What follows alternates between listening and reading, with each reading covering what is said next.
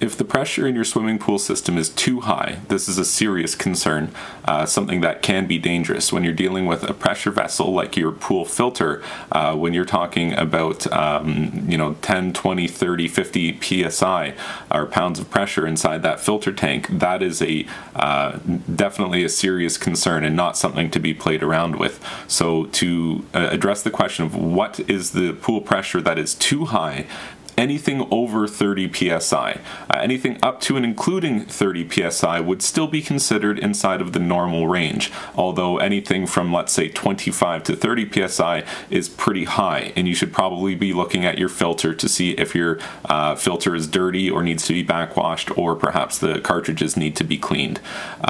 If you ever see that your pool system is reading a pressure higher than 30 psi, that is the danger zone, and that's the point at which you should turn off the equipment and probably call an expert to come in and take a look at it.